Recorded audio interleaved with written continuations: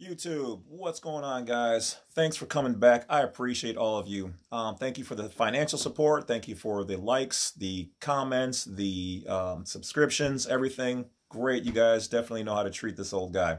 All right. So you guys are here because you don't want to pay taxes. All right. So revocation of election.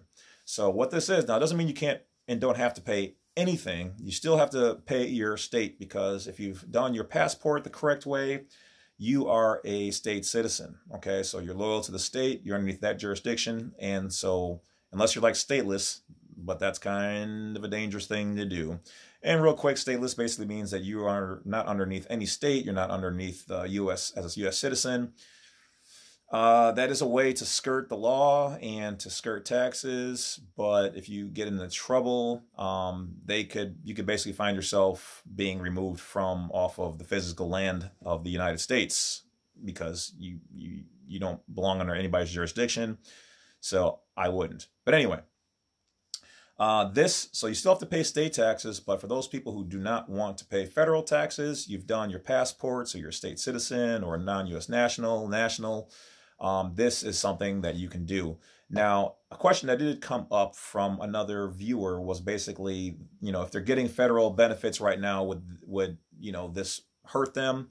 In all honesty, like I said, I don't provide legal advice or whatever else. So that's something that you would have to find out by contacting whoever's sending you the money, write the letter of that division or whatever, and ask them directly. Okay, so it's kind of like kicking a hornet's nest. They might just say, no, that wouldn't affect your, whatever at all. Or they might say, hey, we don't have anything about that in our law, so now we're gonna make that a rule. So tread carefully, I guess. So this is for anybody can basically do this who is a U.S. citizen, okay, a national. Anybody can use this information to remove yourself from paying federal taxes.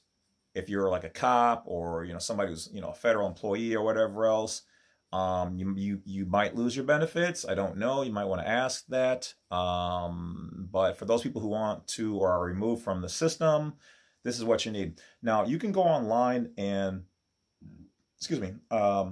find a revocation of election. You can create your own. You can do your own research by going to the IRS website and getting information. If you want the one I have, it would be $100. It is available. It will be in alterable format, but that's if you need it. I'm just telling you, the information's out there. You can do it. Mine is altered a little bit, but basically the information is all out there. So let's get to it. Basically, it's a form you're going to send to the commissioner, which is basically the CEO of the IRS, and you're going to provide your social security number, your address, and the reason why up here, I don't know if you can see it, I apologize. Of course, the light just wouldn't do that.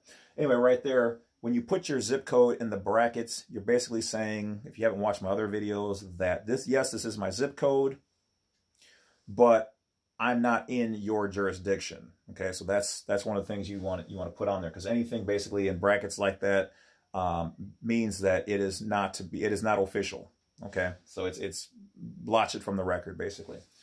So it starts off here just talking about Title 26 of the United States Code, a statutory legal option for those who are non-resident alien individuals to implement the termination at their discretion for any voluntary federal income tax established at 26 USC 6013G.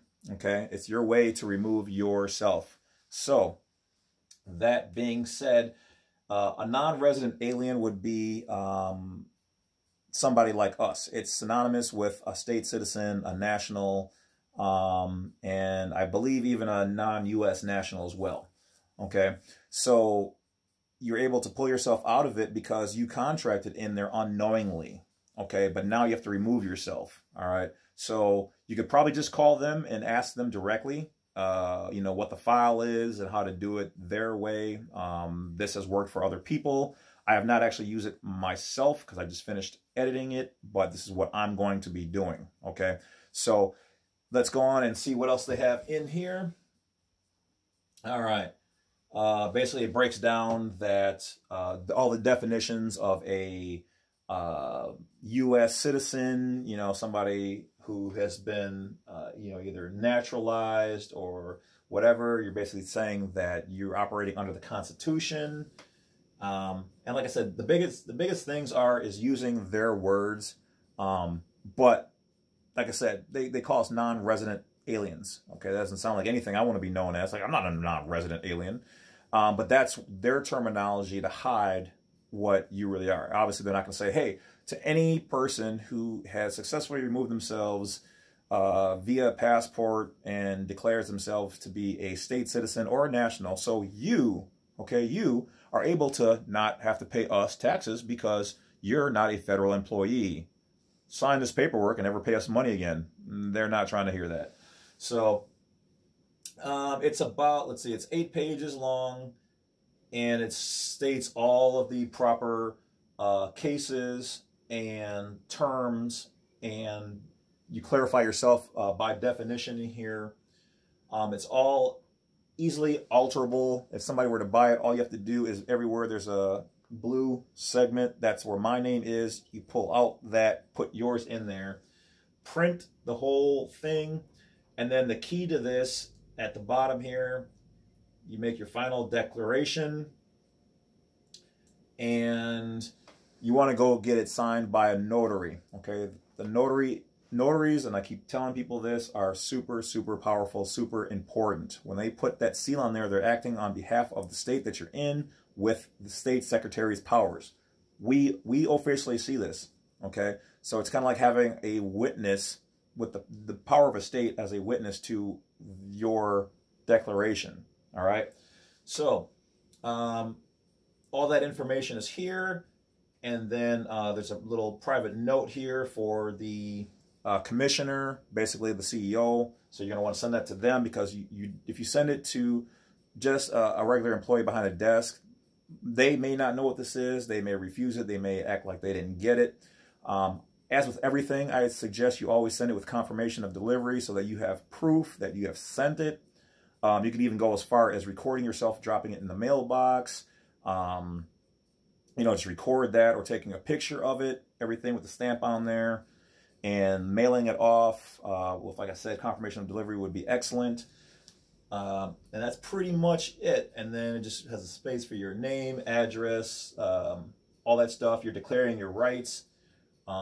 You're letting them know the proper way on removing yourself, and the fact that you basically contracted into it without knowing, and how you should be addressed, and that you're also going to never take part in their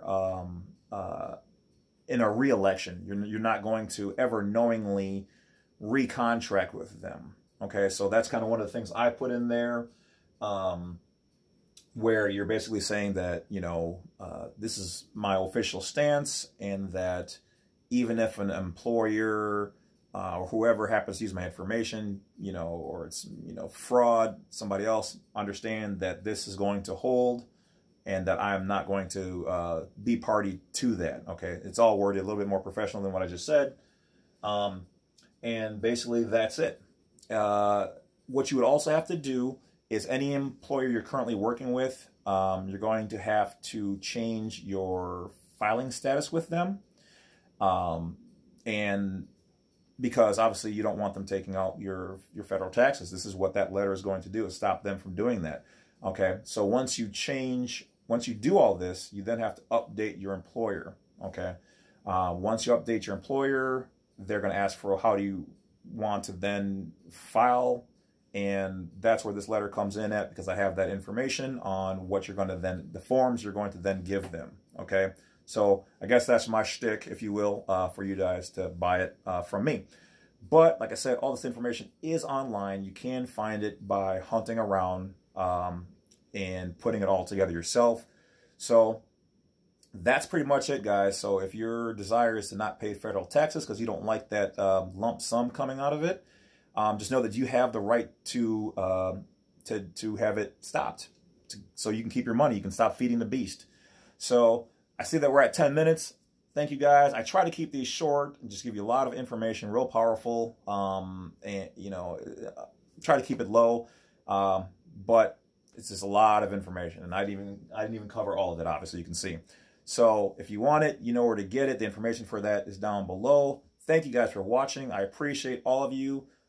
Thanks for hitting the bell, the like, the subscribe, and sending this to your friends and family. Once again, it's not legal advice. It's just information for entertainment purposes only.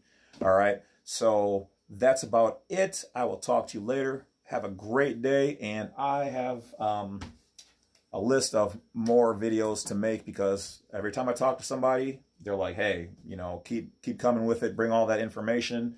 And then they actually, some people are working with me, like, hey, you should do one on this, or, you know, we come across some new information. So staying busy. So don't forget to support your boy, guys. Thanks. Bad Wolf is over and out.